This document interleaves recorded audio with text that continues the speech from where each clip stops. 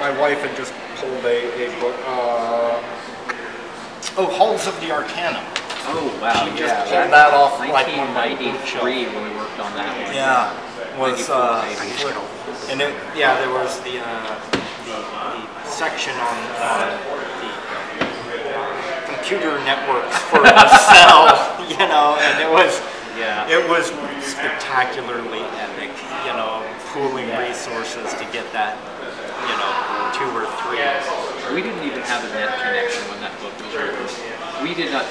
White Wolf did not have a website when we started work on that book. We had one when it came out, but the lag time between the time you envision the book and the time that it actually comes out, even when you work at a breakneck, crazy-ass pace like we did back in the day, it was still 4 to 8 months, depending on the book, and sometimes frequently more. Like Sorcerer's Crusade, I was working on.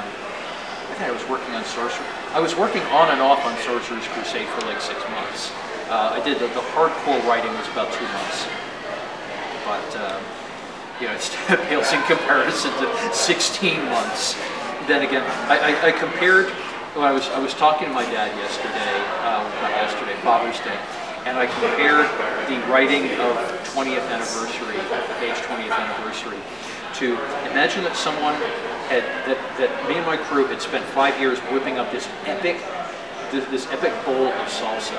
And then as soon as I was out, they told Jess to take the salsa bowl, upend it, and then start throwing in other kinds of food on top of it. And then when Jess left, they told Bill, here, and make it a pizza.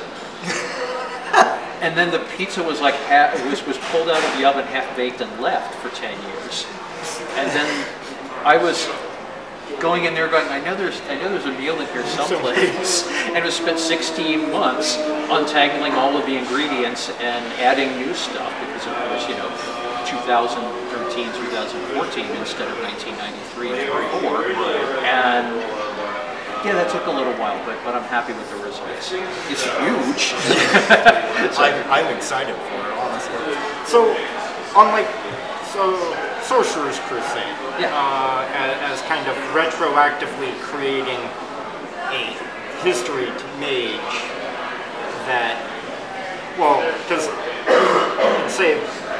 I don't know if it's probably fair enough assertion to say that the initial draft of first edition was kind of a hijacking of Ars Magica and I mean, insofar as in the day Lion Rampant and then eventually White Wolf did produce Ars Magica. Ars Magica actually was Lion Rampant before White Wolf existed. Right.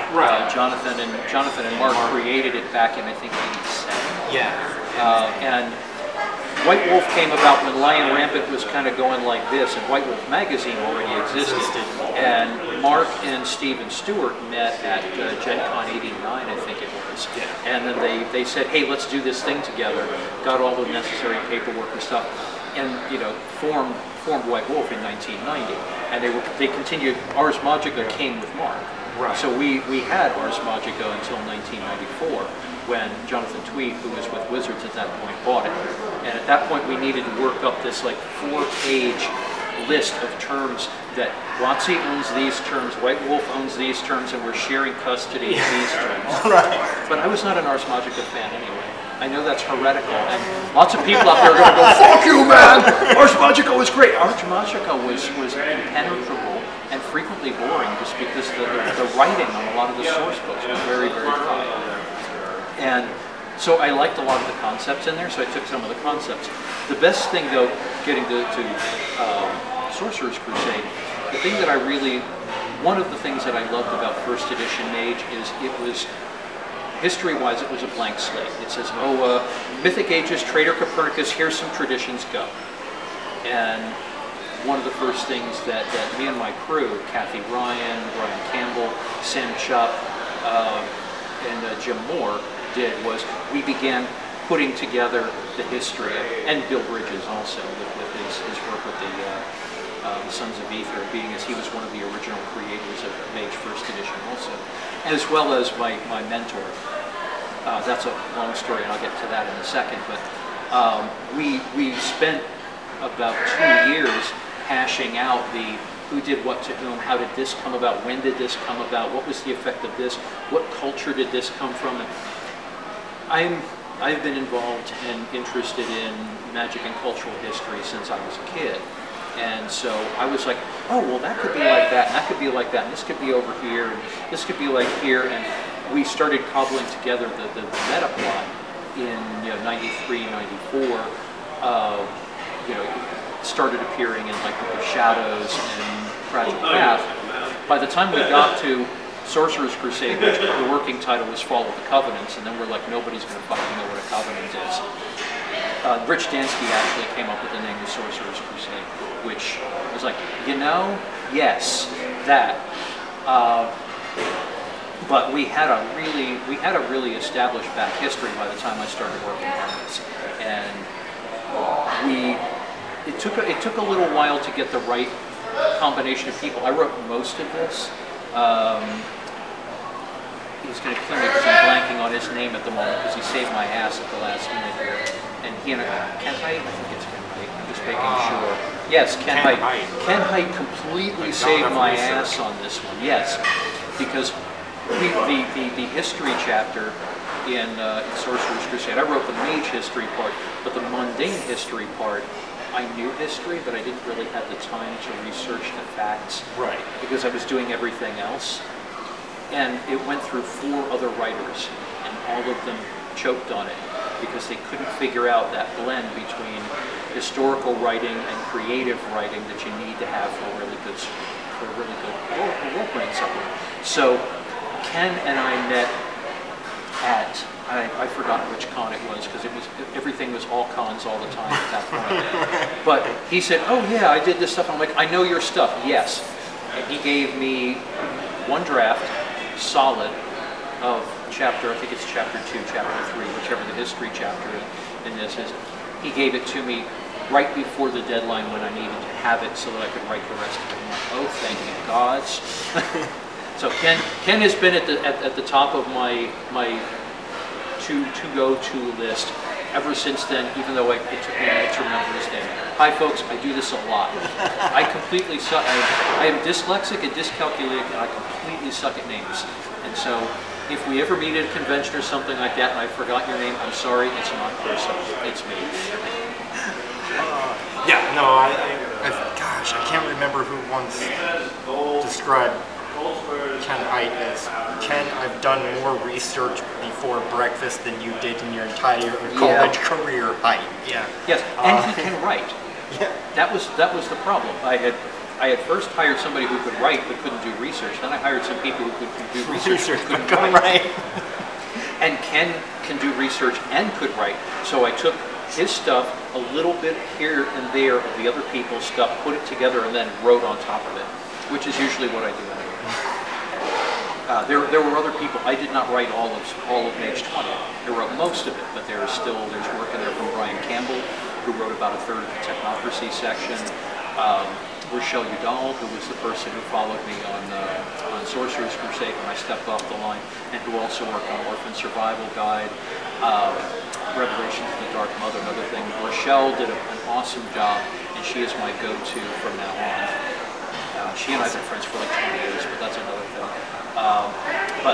Jess and Bill both contributed. Jess wrote the virtual adepts. Bill wrote the Sons of Ether. The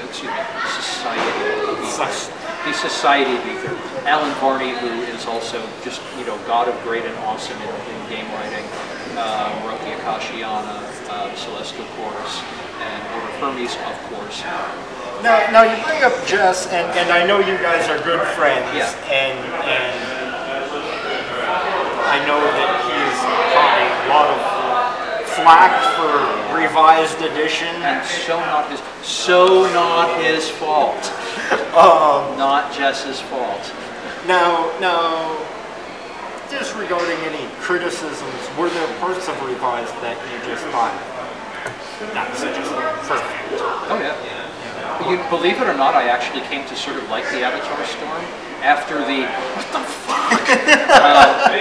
When I started looking at what particularly what Bill and I'm completely blanking on the guy who developed the last 3 technocracy books again. I'm sorry if I were on my water. Ryan Macklin? Yes, Martin Ryan Macklin. I really love what they did with the last 3 technocracy books. I liked a lot of what Bill was doing, Infinite Tapestry and so forth. They managed to take something that was a marketing